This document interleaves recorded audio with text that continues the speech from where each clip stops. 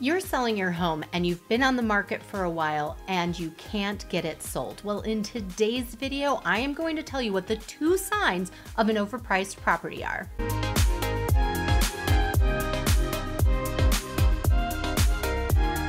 Now, first and foremost, I do want to say it's important that you're working with a real estate agent who can help you price it as close to proper pricing as possible in the beginning.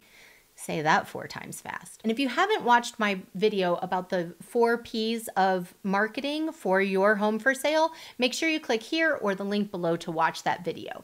But let's say you've done all the upfront work and you've priced it where you think is proper pricing, or you were told, hey, this is what the data supports, but maybe there's some things that are really unique about your home specifically that had you saying, well, I think we can either stretch a little bit or adjust from what the actual just data shows. So no matter what, you've gone on the market and now you're not selling. So how do you know if the reason you're not selling is because your house is overpriced? Well, here you go. 2 signs. Sign number 1, you've gone on the market and you've got an absolute crickets. That's right. Nobody's coming to see your home. Your agent's not getting phone calls asking questions, and nobody is showing the least bit of interest. There are a couple of ways too that you can keep track of knowing if people are even noticing your property. And a couple of those are going on to some online sources to see, are people viewing the property, and if they're viewing it, are they saving it? This can be a really good indicator as to what type of interest is out there from the general marketplace. If you're getting a lot of views and no saves, that shows that people are seeing it and they're just skipping right by. So in this situation, what's happening is the product that you have is not matching the price and people are just going, not interested.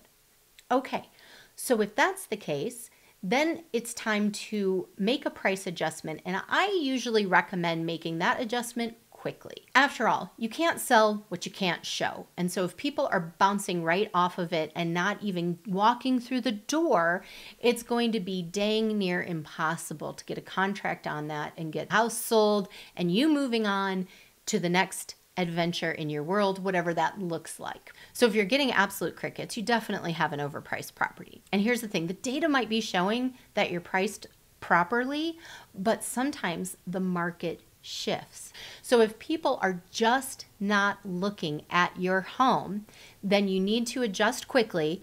And I would submit that you probably need to adjust dramatically. Now, there's no rule of thumb that says there's a certain percentage that you have to adjust by, but it's important that if that's the case you're facing, pull the data again, come up with a plan. I don't recommend just kind of going down by small increments if you're getting no showings. You have to find a spot that's not only going to get a showing, but also get a contract.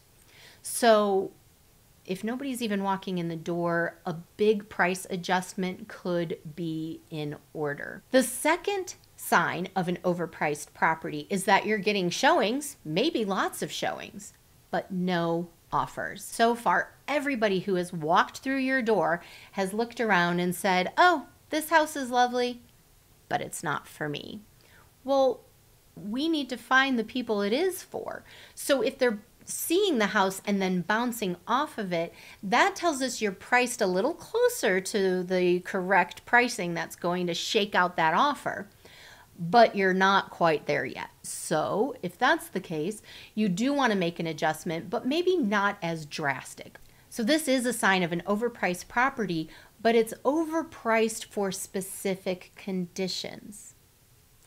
Remember, if you watch the 4 P's of marketing for your home, you'll know that price and product have to have a good balance. So it's possible that people are looking at your home online and they're saying, oh yeah, that looks nice and it's in my price range, let's go take a look at it. But then they get there and maybe there's something about it. Maybe the house, photographs nicely, but you can't see all the dust and all of the scuff marks on the baseboards or things like that. And then they get in there and say, oh, well, the condition of this house really isn't as great as I was hoping. So in that situation, make sure you're talking to your agent, because if that's the case, you may be able to just do a little work on the house instead of reducing the price. So just because your home is overpriced based on what the market is speaking to you, it's overpriced at the condition it's in.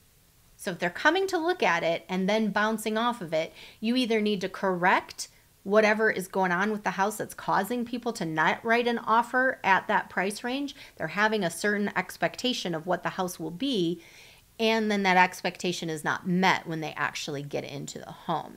So either fix the problems if it's easily identifiable, or adjust the price down, but not as drastically as you need to if nobody's even walking through the door. It means you're getting close, just no cigar, not yet. So those are the two signs of an overpriced property. And as always, I highly recommend make sure you're working with a seasoned agent who has expertise in your area, who can help you really identify what's going on with your particular property, where the marketplace is currently at, and the best way to shake out an offer from the people who are currently looking. My name is Jacki Tait, and my team and I do business in Arizona. But if you're looking for an agent, no matter where, if you want a seasoned agent who can help you with proper pricing of your property and getting the job done, make sure you reach out to us. I've got a great referral network nationwide, and I'm happy to put you in touch with the right person.